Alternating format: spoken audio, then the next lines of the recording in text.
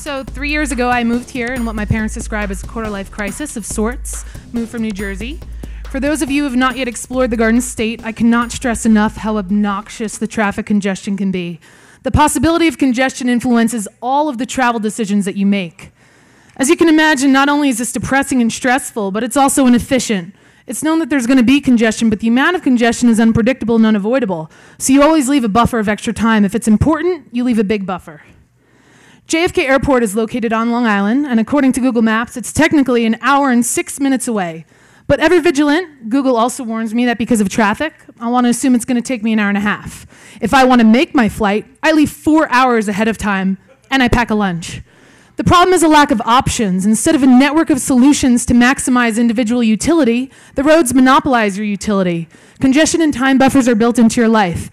Helicopter taxis from Manhattan for $200 begin to seem normal. As a non-productive activity, congestion hurts the economy.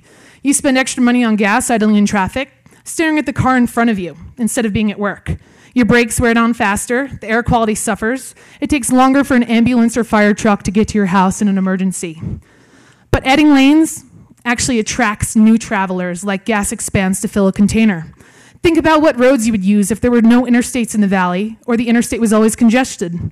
Traffic would be dispersed and each of you would be choosing your own best option. But with interstates, you would most likely avoid that. Over the next 13 slides, I'm not going to try to convince you to get rid of your car. But I am going to talk about how traveling alone in an automobile should be a worst-case scenario and only be one tool in our arsenal. Here are 4 examples over the last 2 decades where removing major highways did not create problems elsewhere, but instead of that allowed individuals to reevaluate their options. The elevated highway in Seoul carried 190,000 cars per day, but was torn down instead of being replaced.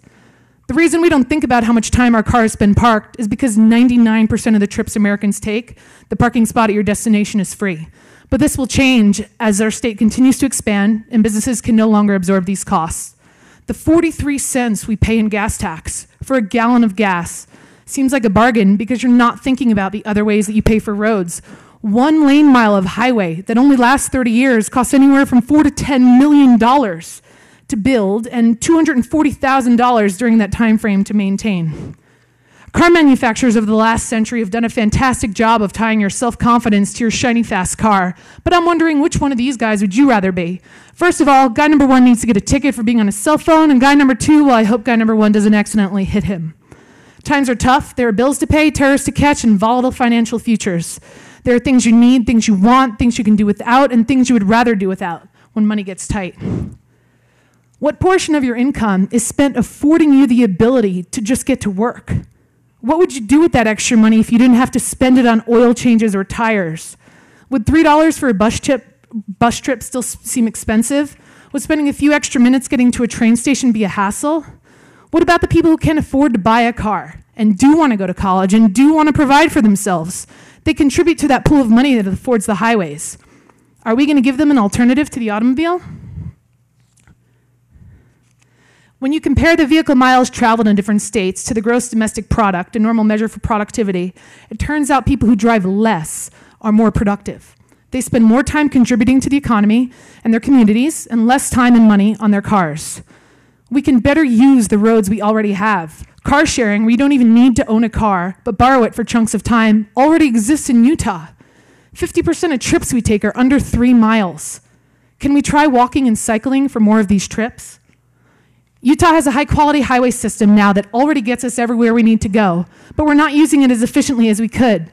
Instead of wasting millions of dollars widening a highway here and there, we can invest in managing the demand on highways and prevent congestion to maximize value to the user. Diversity in our transportation investments, diversity in our portfolio of transportation choices, and diversity in how we spend our own money will help us recover from this and future economic recessions. No longer will not having a car cripple our ability to make ends meet. As Americans, we can and will adjust to not being dependent on cars.